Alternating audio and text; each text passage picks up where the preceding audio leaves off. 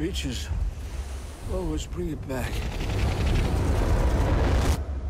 I mustn't let it happen again. Winston. Good God.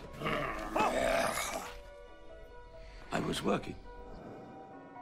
The Cabinet Office has sent you a new secretary. It's such an honor to meet you, Mr. Churchill, sir. Well, there's no need to drop to the floor, my dear. I'm not royalty. General Eisenhower.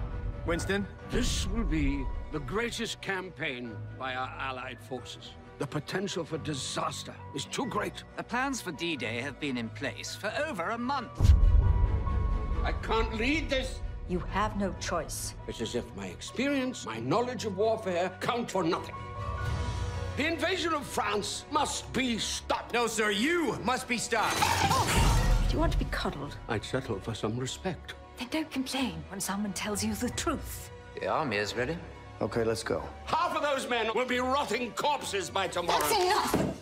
My fiancé is on one of those ships. I don't want to hear that the man I love may in a few hours be dead. I'm sorry. I have no right. You have every right. I need your help. Try acting like a hero, Winston, and then maybe people will believe that you are one. This is the Prime Minister speaking. You must give them hope. Make them believe they will win this war.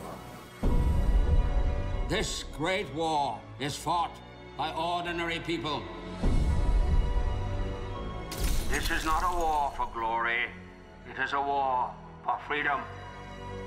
When it's all over, what will I be? You will always be the man who led us through this.